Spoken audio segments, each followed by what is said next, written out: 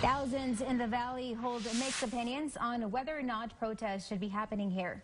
Local 23's Sydney Hernandez spoke to protest organizers who explained why they wanted to bring this issue home.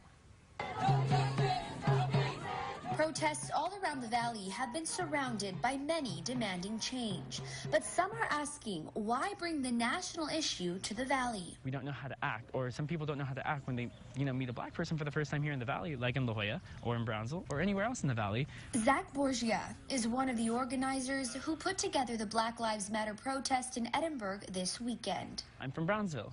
I didn't have a real conversation with a black person more than 2 hours because of the lack of education and resources on part of our community when it comes to black issues, history, and struggle in the valley.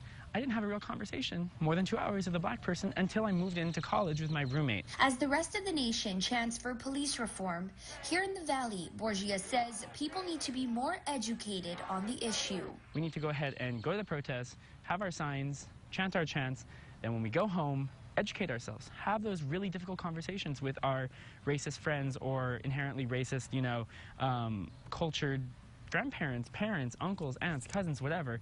Plug into organizations and try and be the tangible effort you want to see. The majority of the protesters in the valley are in their early 20s, and Borgia says they're not slowing down anytime soon.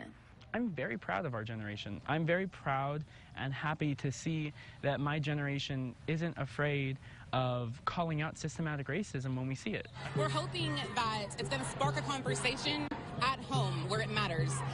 The importance of this education, educating those who may not know black people are here in the valley, and we want to work with you. We want solidarity. We want it to be where people feel welcome here.